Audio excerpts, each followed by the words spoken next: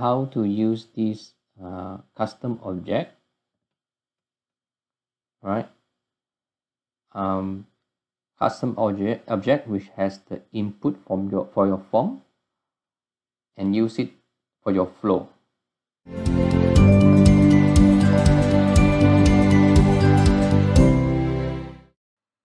Hello everyone, my name is Hao Zong.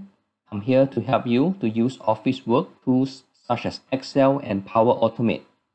If you think my videos are helpful, please help me by subscribing to my channel.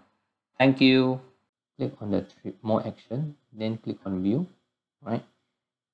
You can see the inputs data that you have.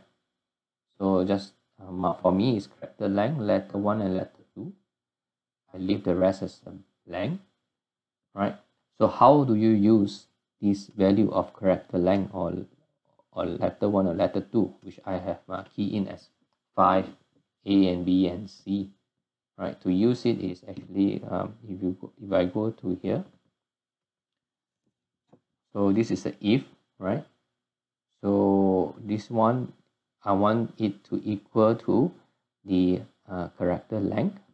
So what I put is n% custom form data, right? Which is this one, custom form data. Then I put the ID. So I open bracket dash character length,